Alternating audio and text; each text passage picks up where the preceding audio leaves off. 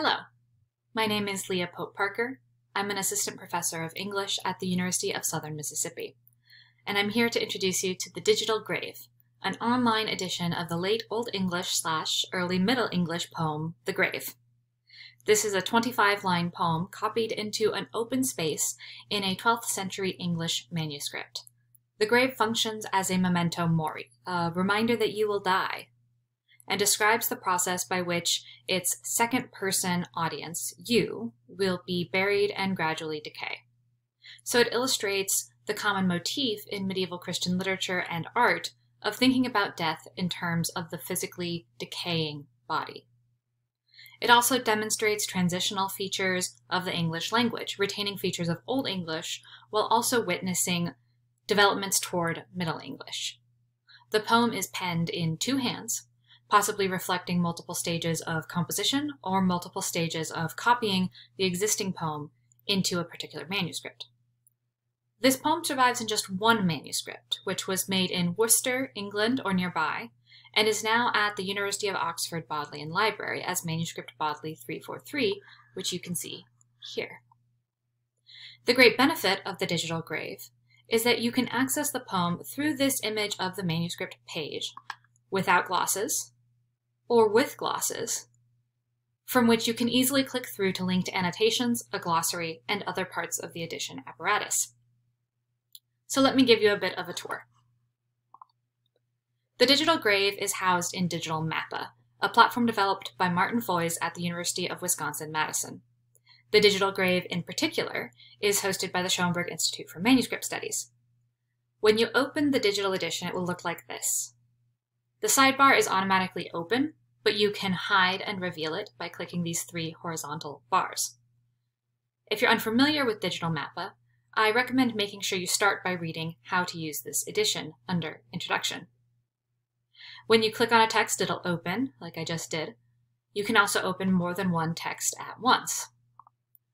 If you have multiple windows open within the edition, you can also change their configuration so that you have different ways of viewing texts side by side or in larger or smaller windows.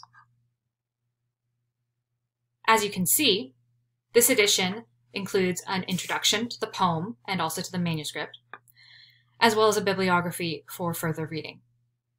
By the way, Digital MAFE is screen reader compatible, but it is a visual image-based edition, and so for the sake of better accessibility, there is a text approximation of the apparatus available under how to use this edition. You can close out of these tiles here, and let's look at the actual manuscript page. From the image of the manuscript itself, you can, as I showed you previously, toggle the annotations on and off. With the annotations on, different colored lines give different kinds of information. The orange and pink brackets link to notes on the two scribes. There's scribe 2. Purple boxes link to information about the different erasures. Blue circles link to information about scribal notations and abbreviations. And these green underlines give the full poetic line linked in the semi-diplomatic transcription, edition, and translation. Yellow underlining give quite a bit more. If you hover over these underlines, you'll get a transcription of the word itself, suggested translations, the head word from which it is derived, typically in Old English, the part of speech, and then details such as gender, case, and number for nouns and adjectives, and person, tense, and number for verbs. And then finally, its equivalent or descendant words in Middle English or present-day English. So just by hovering over the yellow underlining, for example, from they to wes to bold, a novice reader can navigate the poem, working word from word in the manuscript image without even having to open a translation. But of course, if you get stuck, you can always switch to the green glosses for full lines that will show you Fe was bold je build erthu geboren were. For you, a dwelling was built before you were born. Or you can open the edition or translation documents side by side within the digital grave. One of the benefits of this kind of glossing is that there can be multiple offered translations, in effect immediately accessible at the primary text. So looking at this word bold, it's very quick to see that it refers to a building, a house, or a dwelling. But it's also metaphorically a reference to a grave. And this metaphor was dead enough, as it were, that many translations of the grave, the poem, simply translate this line as, for you a grave was built. I call this polyglossing, though, because it allows a novice reader to access both the semantic meaning of the line and the resonance between the noun bold and the past participle verb for you build right after it in the same line, so that you have this metaphorical motif of the built dwelling, the bold, both semantically and phonically resonating just in these first opening words. This is also quite valuable when we're looking at the Old English habit of using compound metaphors. For example, this down here, earthhus. It's not quite a kenning because it's a bit literal, but an earth house, earthhus, refers to a grave. It's fairly quick to figure out. But translating earthhus simply as grave loses that dual meaning of both earth house and grave. And so having that motif of the grave being a dwelling comes through a lot more clearly if you have earthhus glossed as such, in addition to being able to interpret it as grave. If you click on a yellow gloss, you can then click on a link to the glossary. For example, let's look at it with ye build. The glossary also links back to various instances of that word in the text. So you can hover over and see there's ye build, but also I build. And this way you can compare spelling, hand, context, etc.